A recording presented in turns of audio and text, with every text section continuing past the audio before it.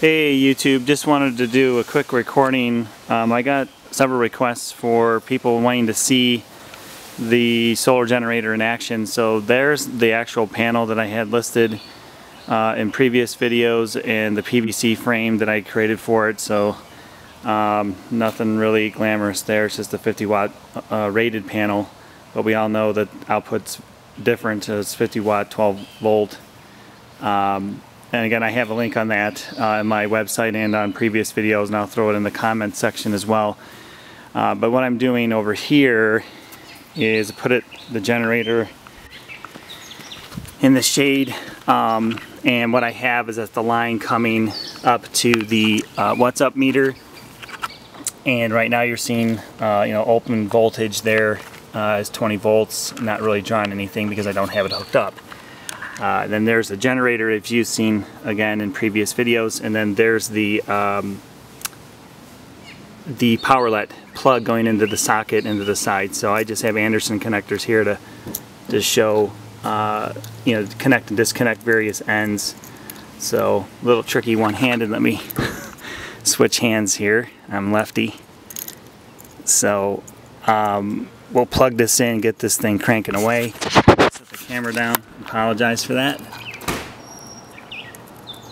And now we're plugged in, and you'll notice right away that we're starting to draw some juice there.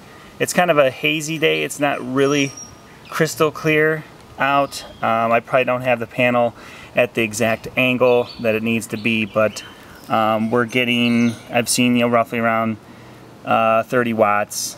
Let me get out of the glare here so you can get a good shot of that. A couple of amps, not too bad. I have obviously the generator turned on. I'll open this up. Then you can see the SunSaver PWM controller in there. Charging the battery. I did drain it down.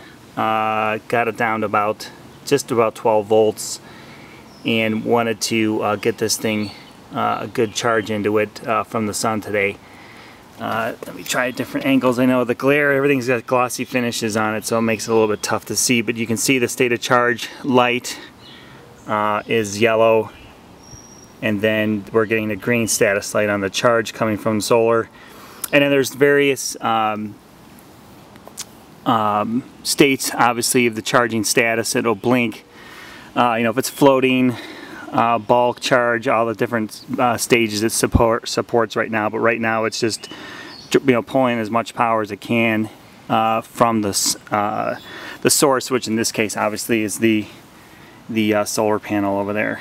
And then it's interesting to, not surprising, but it's interesting to watch what happens when a cloud comes over. We go from 28, 30 watts down to about 2.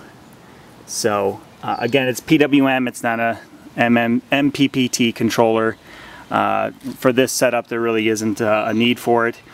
But what I do want to mention is I am working on, I've mentioned it before, I'm working on a different setup, actually I got a different ammo box, about the same size but it's more square. This one is actually, if you look at it, it's more of a tapered towards the bottom.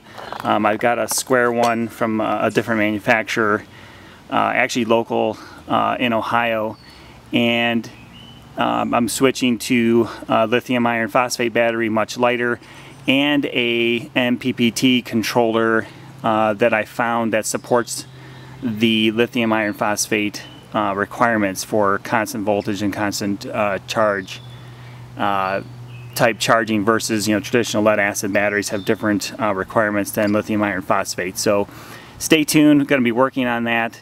Hopefully get that up in the next probably month or so. So yeah, just again I'll zoom out, you can take a look.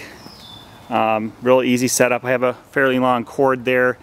Yeah, I'm probably taking a little bit of voltage drop in that run, but again, for this setup and for what I spec this out for, it'll be good enough. I think if I could redo it over, I would stick to standard 10 gauge wire. I think this is like 14 gauge wire that I had laying around that I was utilizing this for that run. So again, just pan out here and take a look.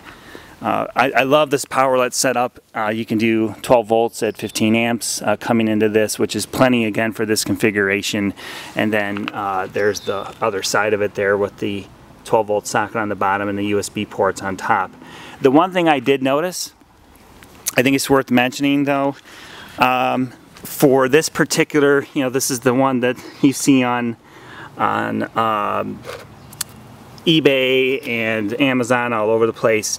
It's funny how they claim it's 5 volts at 1 amp on the top and then 5 volts 2.1 on the bottom. Well, guess what? In my testing, I've noticed it doesn't really matter which one you plug in if the device is demanding it, and it'll support it. The meters, the measurements I'm taking, it's going well over 1 amp, and sometimes it goes up to 2 amps on that top port. So I think it's kind of, I don't know if it's misleading, but something that I wasn't expecting. I think overall that both those USB ports can support a maximum of 5 volts at 3 amps. I'd have to verify that, but that's pretty much what I've found in my research. So, okay, just wanted to make this a quick video.